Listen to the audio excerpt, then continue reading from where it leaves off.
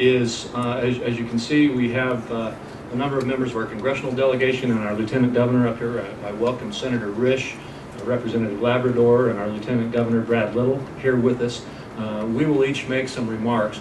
We also have a special guest, which is a big part of the reason that we were able to have this news conference here today, and that is Maya McGinnis, who is the president of the Committee for a Responsible Federal Budget.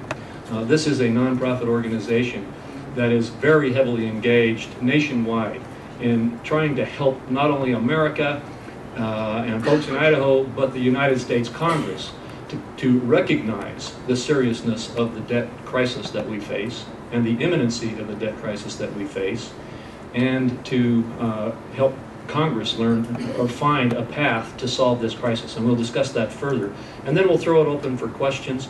I understand that this mic in front of me right here will be on at that point in time. And if you choose, you can come up and use the microphone to ask questions. This is a news conference, so we invite the members of our news media to be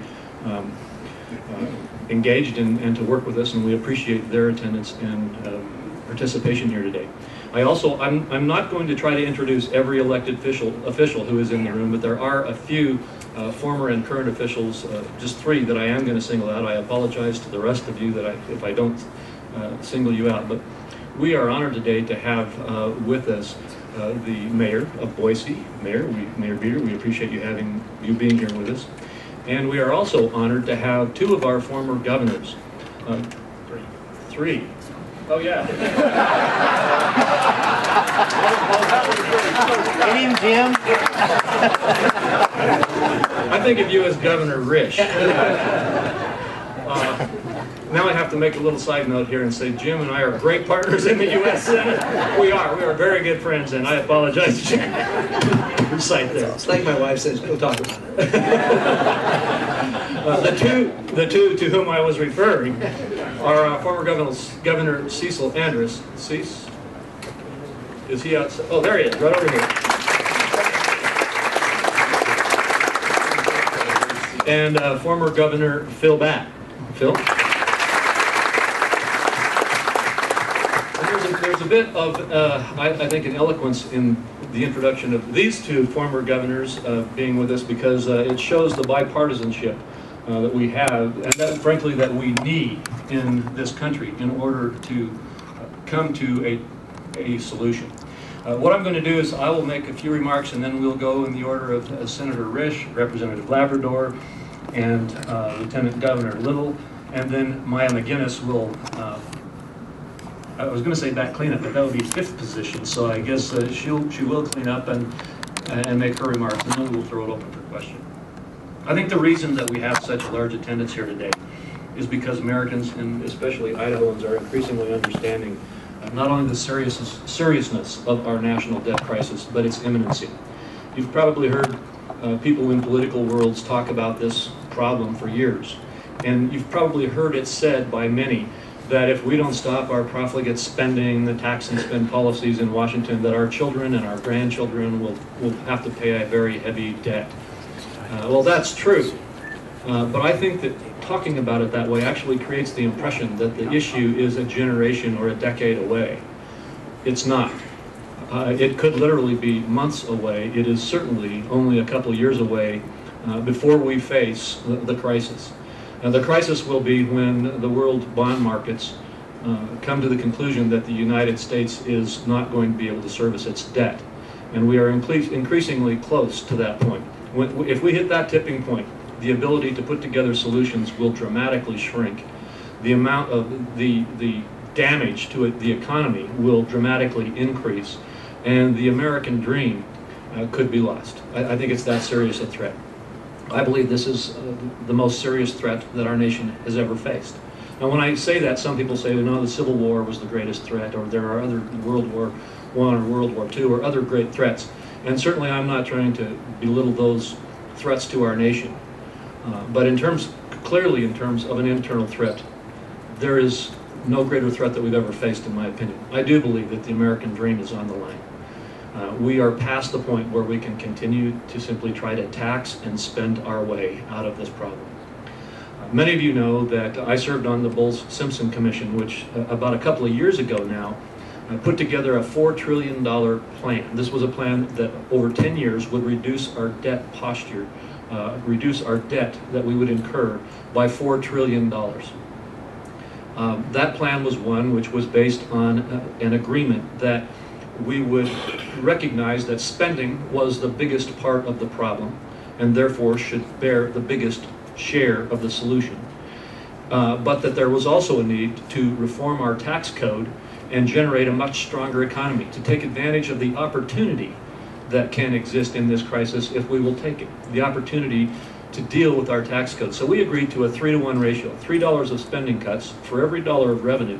And then as we moved forward, and as the Gang of Six that I'm sure you've heard about began refining the Bowles-Simpson process, we moved forward to literally reform the tax code in a way that should generate a significant amount, if not all of that revenue, from growing our economy and finding other offsets or tax reductions in the code.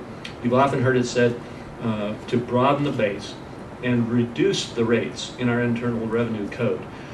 Right now, if you tried to create a tax code that was more unfair, more complex, more expensive to comply with, or more anti-competitive to our own United States business interests, you'd be hard-pressed to do it worse than we've done it with our code, in my opinion.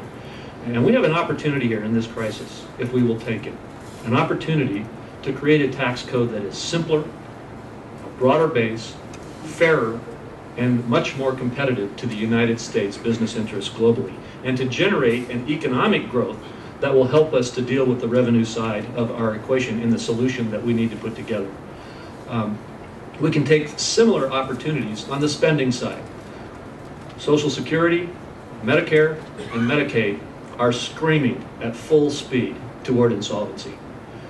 And I often say to groups that the worst option, people are battling in America now over how we should deal with this debt crisis and what a $4 trillion plan should look like. By the way, we now need probably a $5 trillion plan.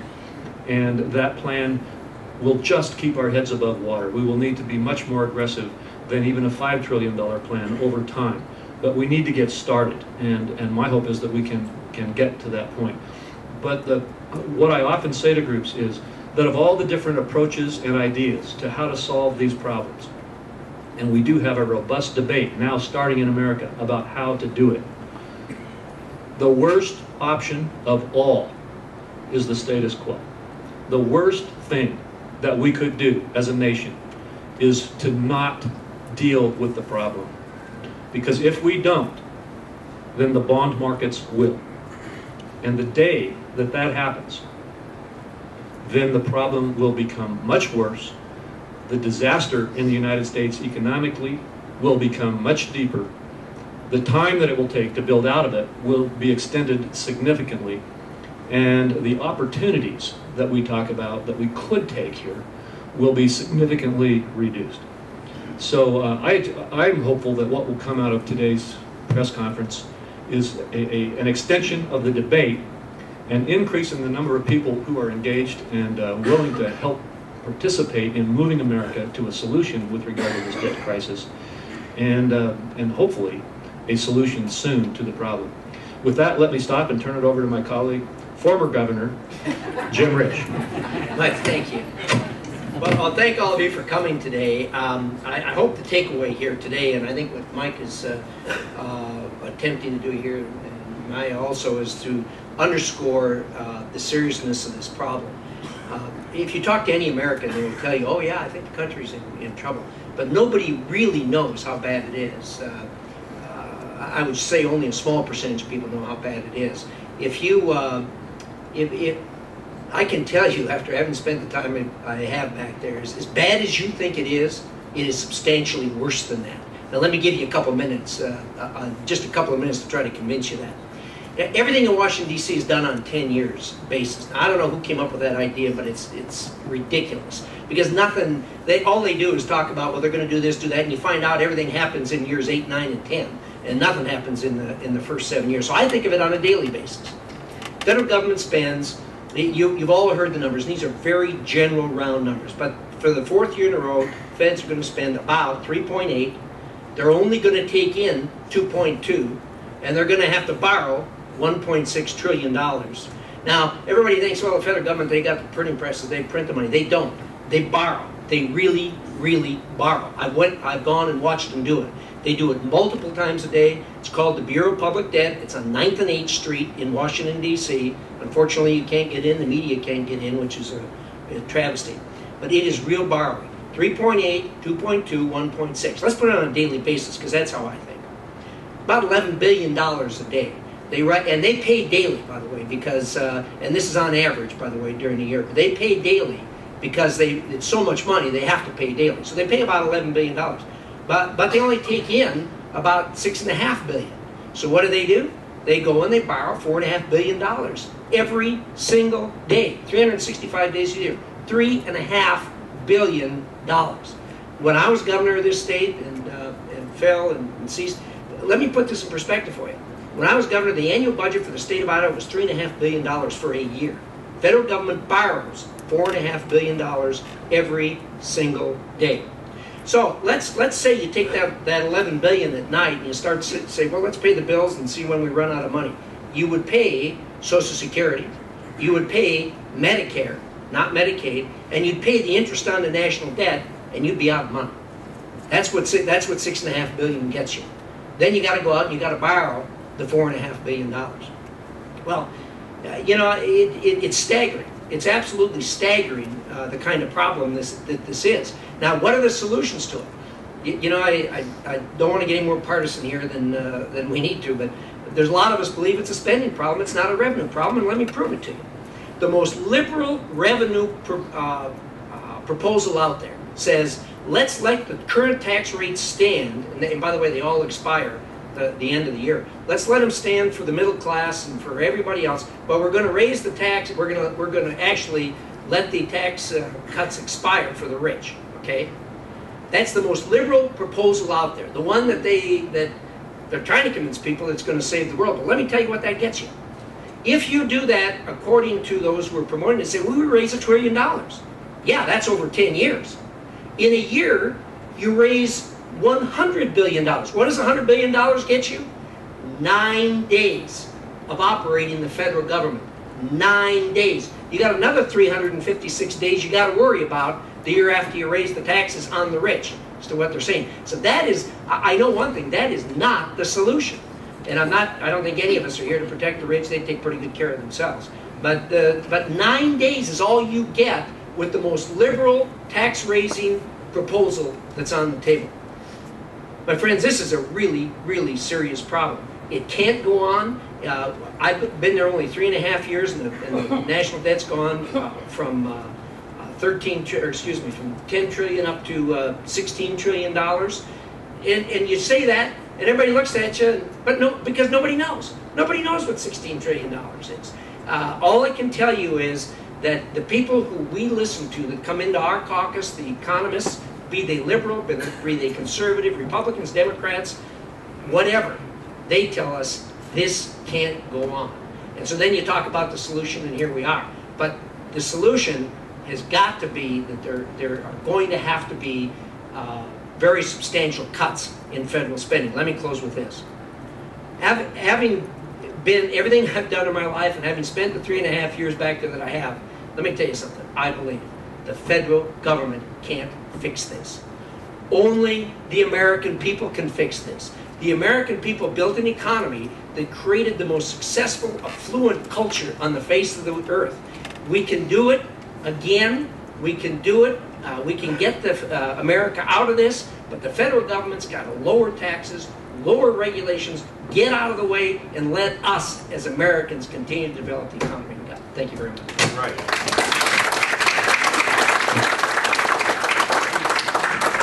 Jim, you can see that our congressional delegation gets kind of fired up about this. That's one of the reasons I'm so glad to be able to serve as the Idaho congressional delegation. How do you turn this in?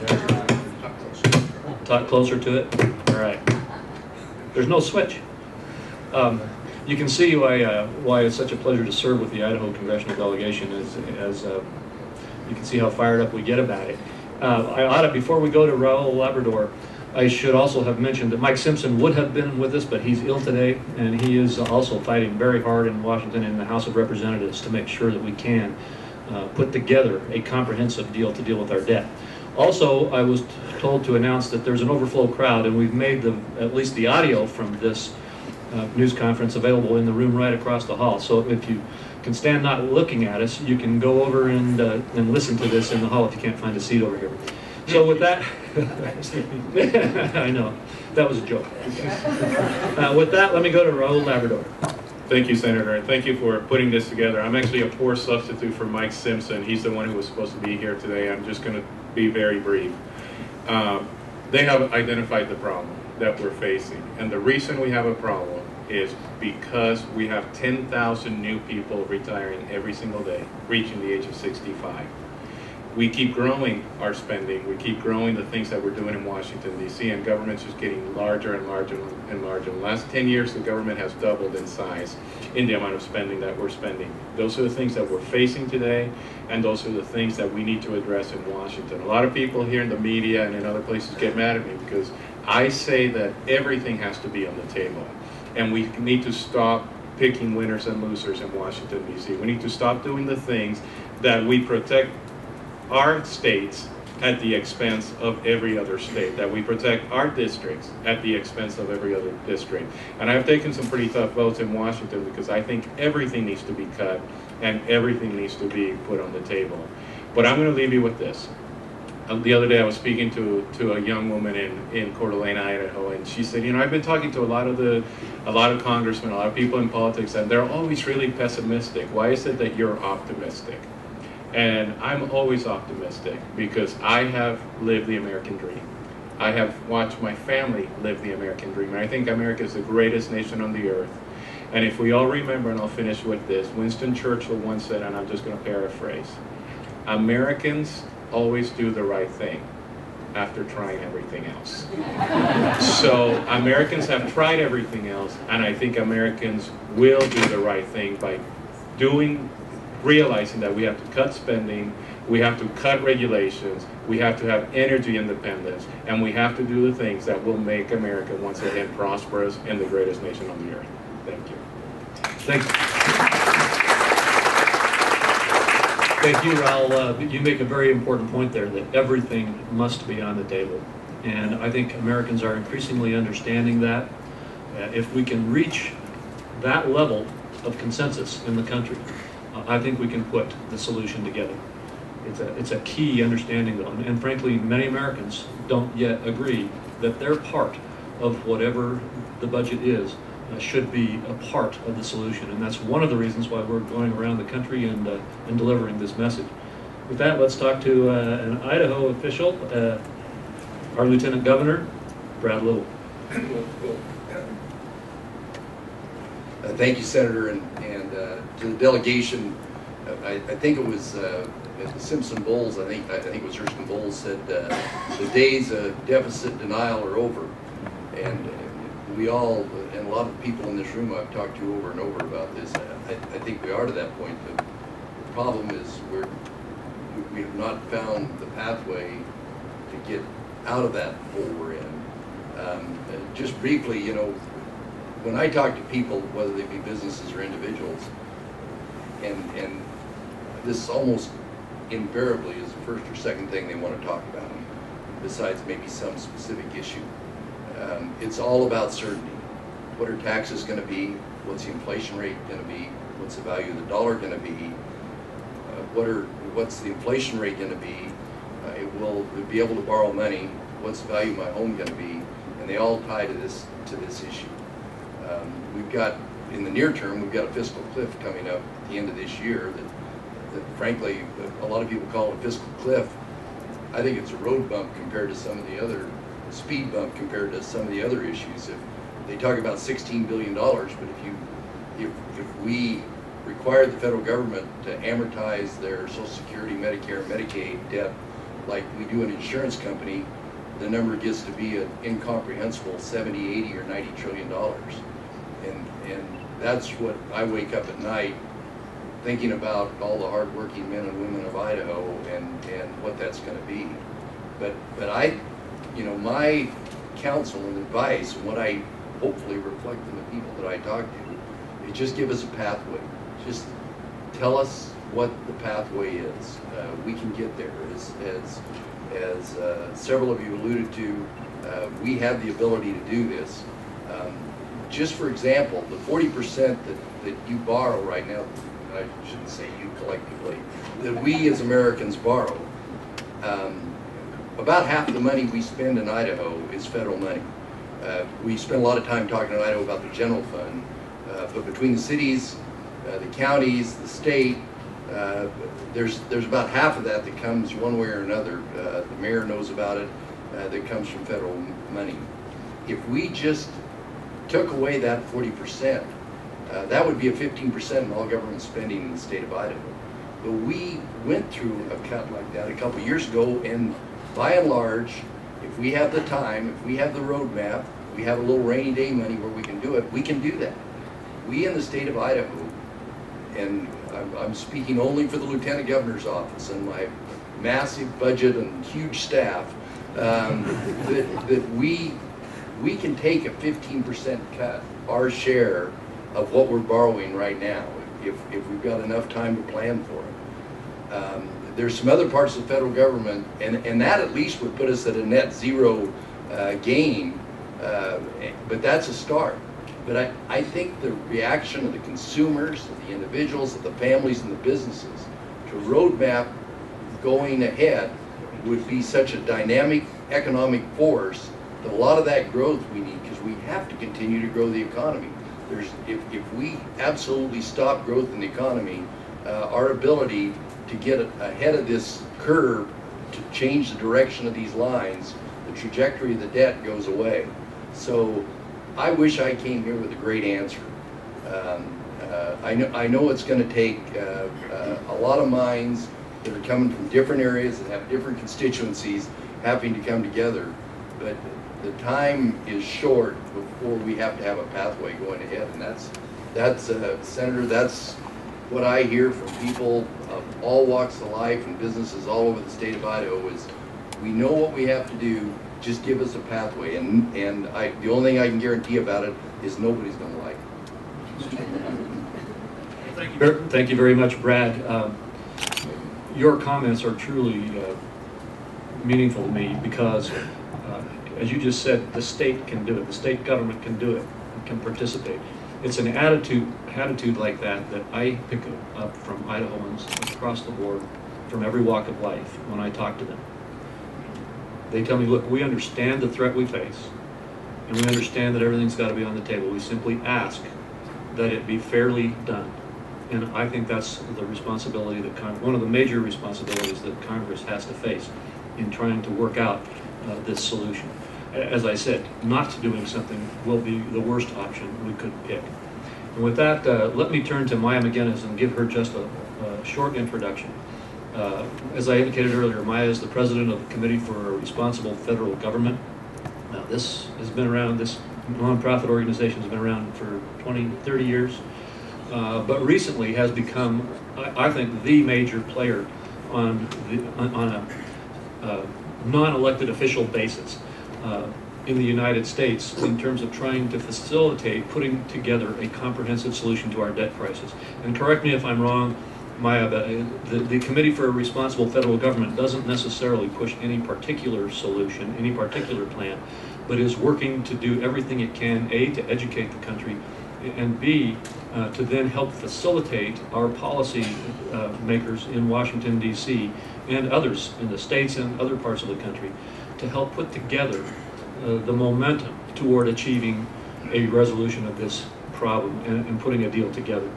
And Maya does and will be traveling around the country, working with people, and is currently engaged in a very, very extensive effort on behalf of not only the committee, but on behalf of America, to try to take this message to the country. And Idaho's the first stop on your trip. We appreciate you, I call it a trip, first stop on your endeavors, and we appreciate you selecting Idaho as your first as you move around the country to help us put together a solution. Now with that, let me turn to Maya McGinnis. Thank you. Thank you very much. And I will keep my comments short because so many of the important points have been covered.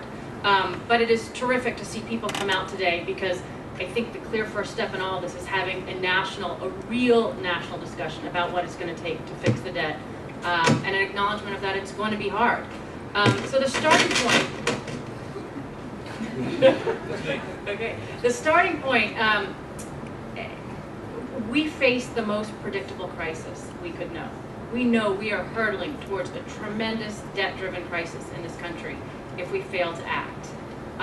And the situation with the deficit and debt are so serious on so many different fronts, right? If you think about how the massive amounts of borrowing that we've been doing for so long, far too long in this country affect us, they affect the economy in that they make it so much more difficult to borrow and invest, whether it's in your family or for your small business or for the major businesses that are kind of the backbone of this economy. They take that money and the government borrows it and it's not available for private borrowing at the same cost.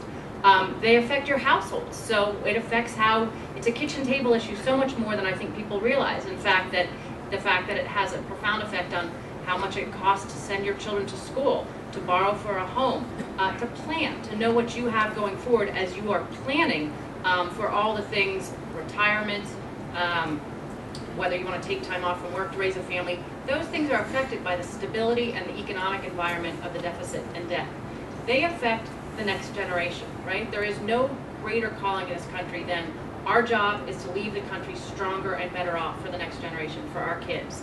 And basically, what we've been doing for years, it's this simple, is we have been saying, we're going to spend money on a lot of things, and we're not going to pay for it. And we are going to give that bill to the next generation. And it's reached the point where, because that money hasn't been spent in ways that have grown the economy, we face the very real risk of handing the next generations, a much weaker economy. And that just shouldn't be acceptable to any of us. We face a real, I think, risk in sort of getting this economic recovery back on track. So the debt issue and the jobs issue are so related in that we will not have a recovery until we have the stability of kind of a multi-year debt deal that's in place and people understand, and importantly, businesses understand what they can plan for so they can start investing and hiring again, which is such a core part of this recovery. And then the final risk that wasn't really true so long ago, I don't think, is we're bumping up against the real likelihood that we could have a fiscal crisis in this country. And that is just sort of, it's the most self-imposed damage we could do to our country, is to actually have the kind of crisis you've seen in other countries that you never thought would come here, but where suddenly interest rates are soaring and we can't get up ahead of the problem. And so there are many threats of not making changes. Secondly, we face this fiscal cliff at the end of the year, and that means we need to get our act in order quickly. We need to figure out how we're not going to let all these tax cuts expire and the sequester hit. But we also need to figure out how we're not going to do what, unfortunately, no offense Washington folks, I guess I'm a Washington folk, but what we see so often, which is we punt. We cannot punt when it comes to this lame duck. We have to use this moment to move forward in figuring out how to fix this problem. And then finally, I think one of the challenges we face is that we all have different choices of how we would fix the problem. There's no question that things are polarized in Washington right now, and people have different choices about how they would fix it. But the truth is, the thing worse, and I think you all made this point, the thing worse than putting in place a plan that's not your first choice or your favorite plan would be is if we fail to make changes. And if we are hit with some kind of fiscal crisis, if we wait so that we don't get to make these kinds of changes on our own terms, but so that they're forced upon us by our creditors, that is just a really damaging situation where nobody will preserve all the core values that they're trying to get in place. So what I think the good news is, we actually do have the kind of sense of what needs to happen. We know that a deal has to be big enough to fix the problem, and $5 trillion, I think that's right, it has to be at least $5 trillion in savings over 10 years. Otherwise, it won't actually be a real fix. We know that we have to address the core problems in the budget. Healthcare costs are growing so fast, they're squeezing out all the other parts of the budget, and they're costing all of us too much. The aging of the population, which you mentioned, puts huge, massive pressures on the budget. We have to figure out how to do that. And we have to reform the tax code. And perhaps the terrible shape that the current tax code is in gives us the opportunity to reform it in a way that can help the fiscal situation and grow the economy. But to make the point you made, the truth is, any deal that saves $5 trillion is going to have plenty of things in it that we're all going to hate, because it is not going to be fun to put together a $5 trillion deal that saves money. Because what we've been doing for so long is all the easy part. You know, the borrowing, that's easy. This is really kind of paying paper, and it's going to be very difficult. And we're going to have to find a way to bring the country together so that instead of fighting about the parts we don't want, because there are plenty of things we will all not want, we're willing to do this in time before it's forced upon us. So what we're doing is we've launched this campaign. It's the campaign to fix the debt. We are working with members in Congress. We're going to the states. We are building business associations and former members of Congress and community activists, all different points of view, trying to facilitate a discussion that people have, because guess what?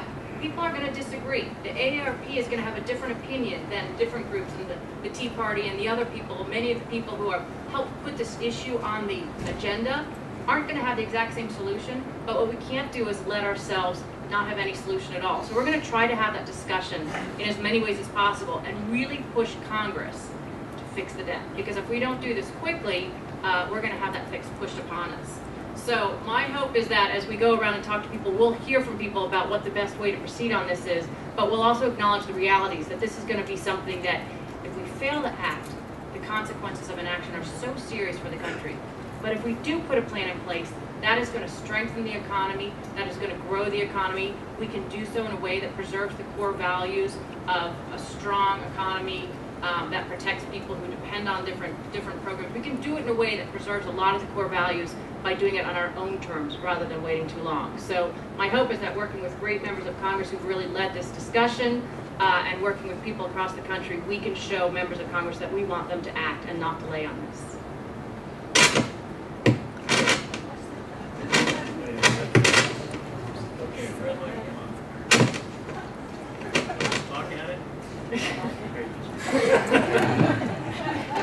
Oh, there we go. All right, well, thank you. Now that we've had an opportunity to make our statements, we have built in some time here to do some questions and answers. And if there are those of you who would like to ask a question, please come forward. I see hands coming up all over. Why don't you kind of get lined up here to ask a question at the microphone? Turn the microphone on and off, please. Oh, there is a mic. There is a thing. Goes up and down. Oh.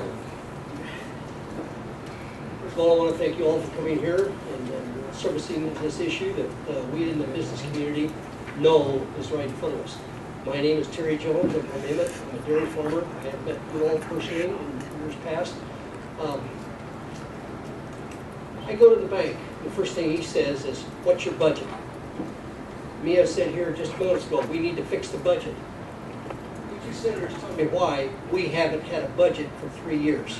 2 words, Harry Reid. I'll tell you You can something. only vote on what Harry Reid puts on the table. What we did is we forced a vote because there's an Arcanian rule that allows the minority to force a vote on the president's budget. So we voted on the president's budget.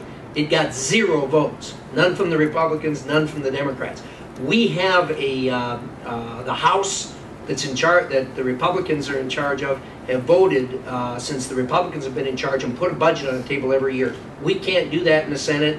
That's all I can tell you. You know, and it's, the only thing I would add is at the same time we were able to force the vote in the Senate, and that's, you're right, we haven't had a budget in the Senate for 3 years.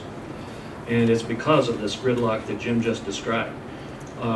But part of it is that Senator Reid does not want to have to force those kind of tough votes on his caucus right now, in my opinion. But at the time we were able to force a vote on the president's budget, we also voted on 2 or 3 other budgets, including the House budget. None of them got the votes necessary to pass. It's a terrible, terrible circumstance in the Senate.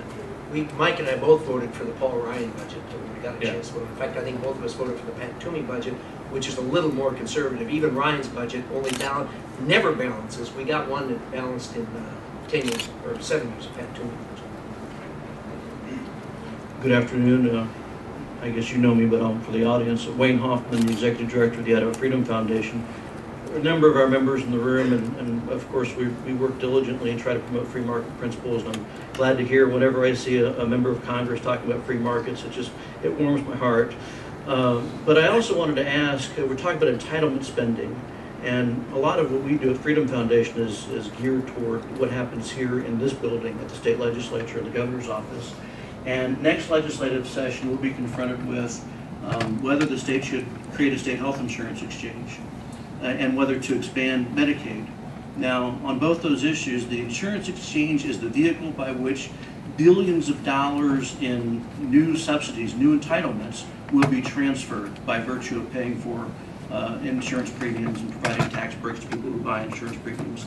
The other, on the Medicaid expansions, we're being told if you do the expansion to Medicaid, you'll have 100% of this paid for by the federal government over the next 3 years. And I'm very skeptical of that. I think people ought to be skeptical of it. I think the legislature should, the governor should, but I want to hear your opinion on those two issues. Well, Wayne, I'll start out. I too am skeptical. There is a promise in Obamacare of a 3-year, 100% federal deal. You remember that's, I think, what Ben Nelson got the Nebraska exemption on, if I remember right.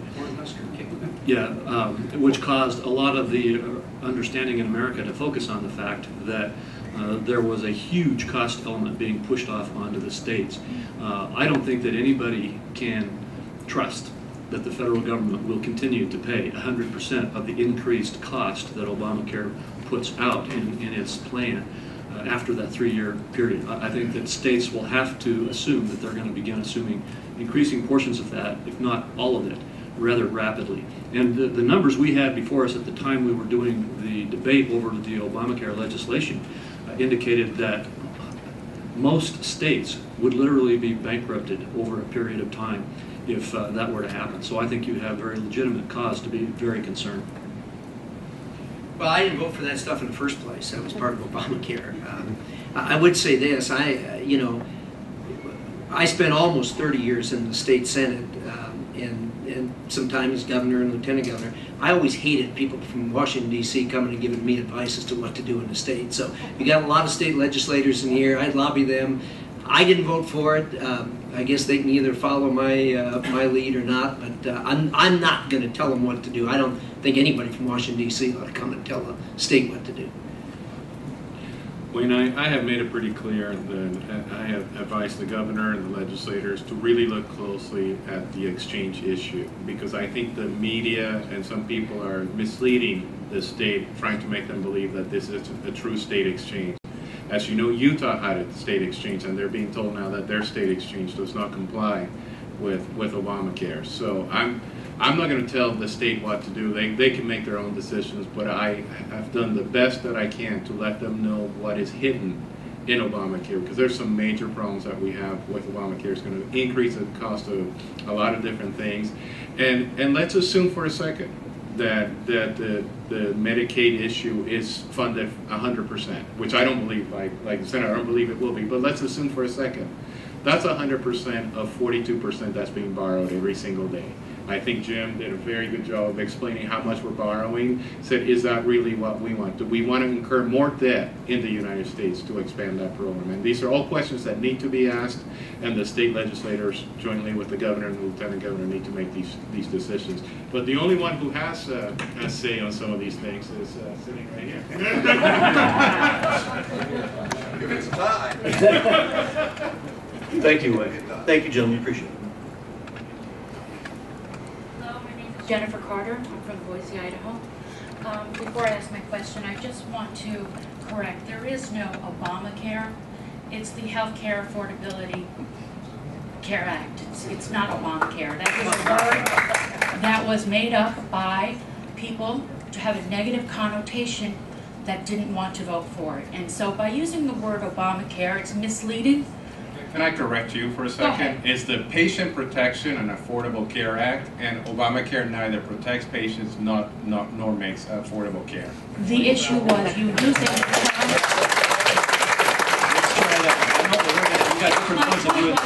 as elected officials, you're using the term Obamacare over and over again, and I just wanted to make sure that if we're going to talk about legislation, let's do it properly. At any rate, to quote you, you said too many people are retiring, everything needs to be cut on the table. A figure that was thrown out is that the federal government borrows $4.5 billion a day. The liberal solution is to expire tax cuts for the rich. You say that that would only provide $100 billion per year. And that's only 9 days of federal spending. Who in this room wouldn't want $100 billion only? So So does that justify not getting those tax cuts because it's only $100 billion? Just a point. The only other thing I have to say is this. If everything, Senator Labrador, is on the table, and everything, shouldn't that also include, in addition to cuts, redistributing funds that help get the Americans on their feet be considered, like access to health care, better education, safe drinking water, services to help families provide their children with tools needed to be productive and adequately prepared to help Americans get on its feet. Cutting across the board is to take away access to social services, including health care and improving education. And that means we're essentially cutting off 2 legs of a 3-legged stool.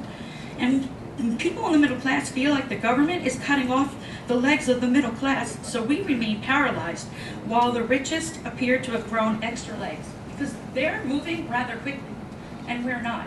So all we're ever hearing is about cutting. And I'd like to know, with your solution, bipartisan, in a bipartisan fashion, let's talk about redistributing. There's a lot of spending going on, and it's not going to the people who elect you. Let me take the first cut at that. I'm sure there's probably a lot who want to jump into that, but the bottom line here is this is not going to be easy. And the fact is that everybody would like to just go on. I don't know that everybody would, but a lot of people would like to just not solve the problem. But for every issue that you pointed out, as I said earlier, the status quo is going to damage that particular interest worse than doing nothing. So then the question is, should everything be on the table? I do believe it should be on the table. That does not mean that Congress should not engage in prioritizing. There are some federal programs that should be 100% cut, eliminated, and removed from the budget. There are other federal programs that have some justification. We can all, debate among ourselves about which ones those are. Some should be not totally eliminated, but significantly reduced. Others maybe should be held frozen at current levels for a period of years. There are some that may need to be enhanced. Like education, perhaps. And we can all point out our priorities in that process. But the suggestion that everything has to be on the table and everything must, to some extent, take its share in the solution to the problem does not mean that it has to be pro rata across the board. It means that Congress should still have the opportunity to make judgments about where priorities should be. And we may or may not agree with where those judgments are, but the bottom line is that we need to achieve certain levels of reduction of our debt, or every program that we see is going to have much more serious damage done to it. So are you saying that redistributing funds is also on the table in addition to I don't know what you mean by redistributing funds. If you mean setting priorities, yes, but if you're saying... I heard from Senator Labrador, everything needs to be on the table and everything needs to be cut. There needs to be cuts everywhere. And I'm saying there are some programs like educating our children and healthcare that needs to get revamped and funded. Other things like military spending, one could argue, may need to be changed. That's not my call, it's yours. What I'm saying is thinking through and not just eliminating everything on the table. If your question is, must Congress set priorities and some things be given greater priority than others in the budget, the answer is yes. If the question is, should there be some programs that are totally exempt from participating in the solution that we put together, probably no.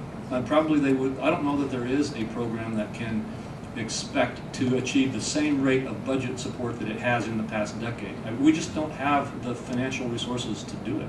And you ask a really important question, and I think this is what people don't understand about the federal government. You keep mentioning education. In my opinion, the federal government should have no role in education. And it should be done at the state level. And I'll tell you why. Washington, D.C. continues to tell Idaho, this is how you should spend your federal money. They act like the money comes from them, like it doesn't come from the taxpayers. If we actually allow this money to come here locally, and we could create our own rules and regulations on how to spend that money, we could use it much more efficiently. There's estimates out there that we're actually wasting between 10 and 20% because of all the federal mandates. that we have. It's the same thing in education, it's the same thing in road building, it's the same thing in all these areas. With the same amount of money that we're spending right now in education, we could actually get more done if we could control it at the state level. So those are all the priorities that we need to realize. I think you and I have 5 children in the school system. So it's not like I want to cut education. I want them to have clean water, clean air. I want them to have all those things. It's not like I want the world to be a worse place. I want the world to be a better place.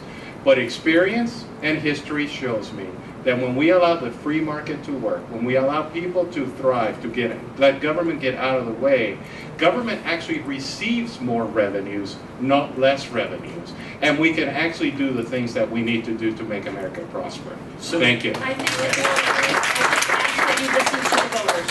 Thank you. I hear you. Thank you for being here. Well, thank you. We try to listen to the voters, and with all due respect, and I do respect your point of view, I'm in total disagreement with it. I don't want anything to do with a government that even thinks about redistributing assets and property. Good afternoon. My name is Jeff Wright from Boise County. I guess, with all due respect to the panel, I have a slightly different take on where we sit at in the situation. I first got directly involved with this more than 15 years ago after Congress passed the Budget Act that allowed them to start borrowing from the 24 surplus funds in the budget to buy down the deficit. It was obvious at that time that this problem was on the horizon. The math currently involved at where we sit right now between unfunded liabilities and principal liabilities right now probably forecloses, if you'll excuse the use of that word, forecloses much of what people think we can do from here on out. A lot of our efforts are going to be generated, unfortunately for the previous speaker, simply by the physics of economics. And I don't think there's going to be a hell of a lot come out of the lame duck session before the end of the year on the 7 major items that have to get put to bed before December 31st. But my question goes down to, and I asked this of General Peter Pace in September of 2008 at a conference in Colorado Springs when he was outgoing Joint Chief.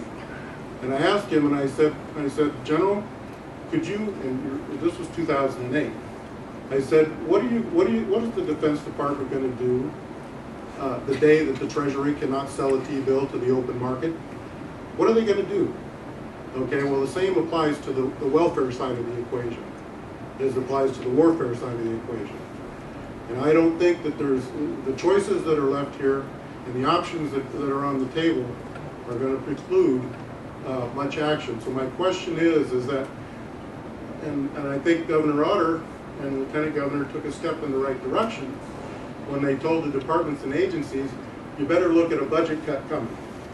Okay, but it's going to be, it could be a lot worse than 15–20%. So my question is, with all the entanglements between the state agencies and the federal agencies and the portion of the budget, I would like to hear from both state and federal elected officials how exactly we're going to disentangle ourselves the day we cannot sell a T-bill to the open market, and the only place we can sell it is the Federal Reserve. It's a good question. We're to the panel up here. We need to give quicker answers because we've only got about 10 or 11 minutes left, and we've got a lot of people standing in line. Yeah, let me, first of all, I wish every American had an understanding like you do of what's going on at the federal level. I can't answer the question of what's going to happen when they can't sell T-bills. Well, I went and watched the auction when they did this. They do it for 30 minutes. Most of the bidding takes place in the last 10 minutes. And I asked them, I said, what happens if you don't get covered? And they all laughed and they said, well, that can't happen. It's never happened before. And I said, well, what happens when you push the button and nobody will loan you money? And they said, Senator, if that happened, they said every market in the world would freeze up in moments, including our own. Where do you go from there? I don't know where you go from there, but I asked them how close they've ever come once they came within 28 seconds of not having cover in the early fall of 2008. But I guess my question is even tighter than that, is that between the states and the federal government, this is not optional. It's inevitable. That's too antiseptic of thinking about this. I mean, you're thinking about one very small aspect of what happens when things freeze up. I mean, this is going to be systemic through America, and it's going to be systemic through the world, if indeed they can't sell the United States bond. We'll let Maya have the last word here. Well, and the situation you're describing is how a fiscal crisis begins. So what happens is if you can't sell those treasuries, they just offer to pay more, because the federal government gets the first dibs on dollars, and this is how interest rates suddenly start to spike up, and you have a crisis. And just to quote a number we were talking about today, for every 1 percentage point increase in interest rates, it would add over $1 trillion in interest payments we would owe over the next 10 years. So we are talking about how to get a $5 trillion deal. The super committee, you'll recall, was unable to come up with just over $1 trillion in savings. Every 1 percentage point increase will add $1 trillion to our bill for nothing but interest payments. And this is just one of the points why if we wait until markets force us to do it, not only the federal government will get its money, it will be paying much higher rates, but none of us will be able to borrow, businesses will not be able to borrow, and the recession that we just saw will be nothing compared to kind of the crisis we would put ourselves in that scenario. Yeah, that's probably true. Yes, sir, you're next. Thank you. I'd like to be more specific. Subsidies for ethanol and other renewable projects. The 1603 program has given Idaho wind developers over $300 million in the last 3 years. And yet in committee, the Finance Committee, recently you voted in favor of renewing that. How does that square with reducing the budget? Well, in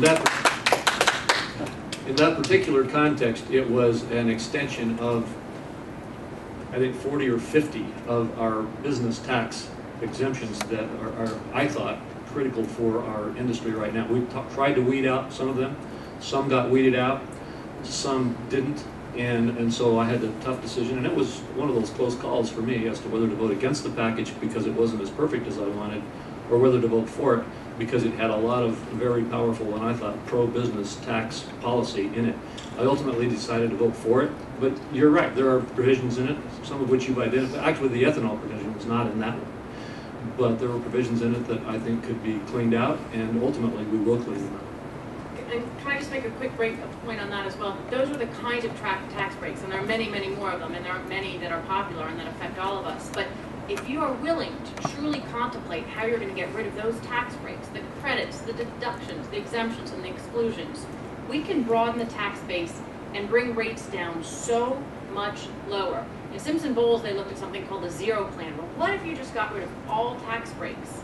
And you could bring the rates down, I believe it was 8 and 12, and the highest rate would be 23. I mean, massive reductions in rates, which would just open up a huge growth spurt because of the lower rate reductions, and be able to use a lot of money to also close the deficit. So there are going to be tough calls on tax breaks, but if we're going to talk about real tax reform, that's exactly where we're going to need to look.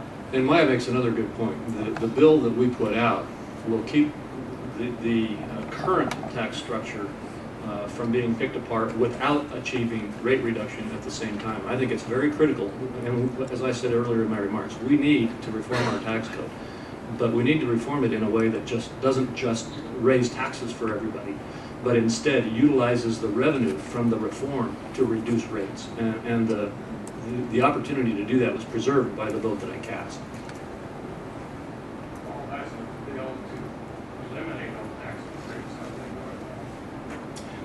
It's not going very well. You have a lot of special interests, and this is why I actually agree with one of the things I agreed on with the Simpson Bowles Commission is to go to zero everything out. I believe completely that we need to get rid of all the tax breaks and actually lower the rates significantly, and then we can have a debate about every specific tax break individually, and people will know if I give this group a tax break, that means everybody's taxes are going to be raised over here. And have that debate in Washington, D.C. It's one of the most frustrating things I have had over the last year and a half. I assumed that we were going to have a vote on a clean bill on day one that we were in Washington, D.C., and we didn't. And I'm going to disagree with you, Maya, a little bit on the lame duck session. I think that is the worst possible time for us to have this debate. During the lame duck session, if you look at the last 3 or 4 lame duck sessions, what the American people have not come out on top in every one of those lame duck sessions. I think we have had major problems.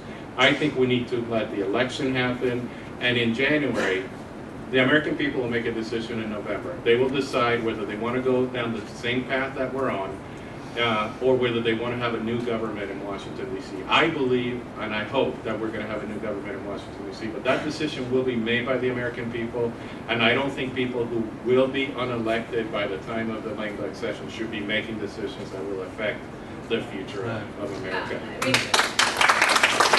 Well, I respond to every one of the questions. I'll make the point, I've always thought that about the lame duck. You don't get to on your way out to make the massive decisions.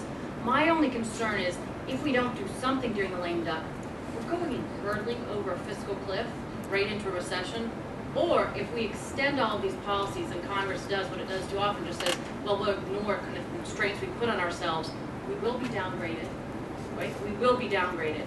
And we will pay a huge price. So I don't think we should make the major decisions in the lame duck. We need time to do that in an open process. But we have to do something that shows we're going to take the first step to treating this as the real problem this time. No more punting. And I agree with that. I think it should be done the first quarter of the year. Whoever is in charge needs to make these tough decisions. All right, we've only got about 5 minutes left. Let's go ahead. Gary Smith, Star, Idaho. Number one, I want to thank you for doing this. And Lieutenant Governor, I would appreciate if this audio could be made available to the people of Idaho. I believe it is. We're streaming on the internet right now, and I believe the audio will be made available. If we can have that, that would be great, because what you people have done, and to get the word out, to get people concerned, needs to be spread throughout all of Idaho, and I understand you're going across the country. My question is about waste and fraud. I know there's a lot about cutting back and things, but there is so much waste and fraud that we read about every day that I don't understand. It just doesn't make sense. 2 weeks ago, I read about $5 billion being written by the IRS last year to fraudulent tax returns. $5 billion. One household got over 600 returns sent to them. If I try and sign up for Costco for a second password, they won't let me in. That's but, true. I mean, it sounds funny, but there is so much that we hear about this every day. And what I don't hear about, and what I'm asking you, is that when that hits the press, I expect within 2 weeks to see a list of people that have been arrested or action that has been taken. It seems like we read about it and nothing happens. So I would ask you to take this back. If there is not a fraud committee, or if somebody is not checking on this, that should be the first thing you do. There is so much with $5 billion in 1 year of fraudulent tax claims. It's ridiculous. Agreed. We did it in the state of Idaho. The governor and the lieutenant governor, I'm not sure exactly, and I don't have the details, but we put together a group of people to go back and look at tax returns, and I think, Lieutenant Governor, it was like $14 to $16 million that was found, money that was due to the state of Idaho. We should be doing the same thing at the federal government. I have made jokes about this, that if you would give me 10% of everything I recover, I'll set up a business tomorrow, give me the same privileges of the IRS to go in and start looking through every agency, you could do it. And just one last point on the agencies. In this very building, I was at a committee meeting and someone brought up about the EPA and what would happen if we did away with the EPA. And there was a gentleman from Fish and Game there, and we asked him, we said, do you think the people of Idaho would immediately go out and start dumping trash, oil, and things into it? And he said, no, we wouldn't allow that to happen. This is Idaho. The people of Idaho wouldn't allow it. So I agree with education. I believe the number was like, of every dollar we send to the Federal Department of Education, we get 66 cents back. That's crazy. That is absolutely ridiculous. We should be using that and doing it here at our own level. So thank you very much for this and Thank for you. making the audio. And by the way, we are really out of time and we're going to have to leave in just a few minutes, but I just wanted to say on the waste, fraud, and abuse and the duplication that we have in Washington, it's not something that's unknown, and we are working to aggressively put that on the table. As you might know, the gridlock in Washington is keeping us some progress on that, but that would be the headline that I would like to see. Those 600 people in one account, one house that did that. I'd like to see that money returned. Now, for those who are still in line, we obviously, I apologize, are not going to be able to get through all the questions. We can probably just do another one question. I apologize because we all have other places that we cannot avoid. So, yes, ma'am, did you have a suggestion? I do, actually. There's a town hall being held this Friday at the Capitol steps. Each of you have been invited. Unfortunately, Representative Simpson couldn't come. but I would encourage others who have things that they want to say to attend it at 5 o'clock this Friday. Okay, that's a good thing, at 5 o'clock this Friday. And for those behind the gentleman who's in the front of the line right now, I apologize, we won't be able to get your questions here. But if you will submit your questions, you can submit them to our office, Lindsay, and we can get them to the other members of the panel, and we will get you answers to your questions. I apologize for that. One of the problems we always have in a town meeting format like this is we run out of time before we run out of interest in questions. So I apologize to those who won't get to ask your questions today. Yes, sir, you'll get the last question. Nice to see you all again. Thank you for coming. I just have two quick things. One, every time the government makes it available. Can you lean down a little bit there? I just have two things. One, every time that there's been more money available for the government, and this is at all levels. I don't know if you remember Senator Risch, I came to you 20 years ago and suggested that you stop the spending growth. And at that time, I proposed by percentage that the government could only grow at a percentage as fast as the economy. And your answer to me was, well, what will we do with all the extra money? I don't know if you but anyway, every time there's more money available, it gets spent. And I've seen this at the city level, the county level, the state level, the federal level. Why can you guys not go back there and immediately cap the dollars that you're spending? Don't spend any more next year than you spent this year. And start there. You know, the special interests, you know, are going to scream, you know, all over the place about their cuts. So don't start with cuts. Just start with stop the spending. You know, right where we're at. The economy grows, even when it's in a sad shape it's at now. It grows. So if you could just take that step as a place to start, then go back at the cuts and restructuring the tax code and all of that. But just immediately stop the growth of the spending. You know, not reduce the growth of spending. That seems to be a big freeze it. Yeah, but absolutely freeze it. Do not grow it. Now I know there's some things that grow, you know, Social Security payments, whatnot. You know, there's probably going to be some things that have to grow by virtue of the program needs to grow. But that's by far, you know, the exception of the rule. I think your advice is very well taken, and in fact, in both the House and the Senate, there's been legislation recently called the Cut, Cap, and Balance legislation that we've all supported here to try to achieve the same objective you're talking about. In the Gang of Six negotiations, putting those limits and caps on the spending to literally freeze or control in out years the growth below the rate of growth of the economy are things that are under active negotiation right now. But that kind of solution that you've suggested is what we need to do. And I will just say that in contrast to that, what we've seen Congress and the President do in the last 3 years is increase the spending by over 25% in the discretionary budget, if I have my numbers right. And so we're screaming in exactly the wrong direction, and your suggestion is exactly the kind of approach we ought to be considering as we consider our budget solutions.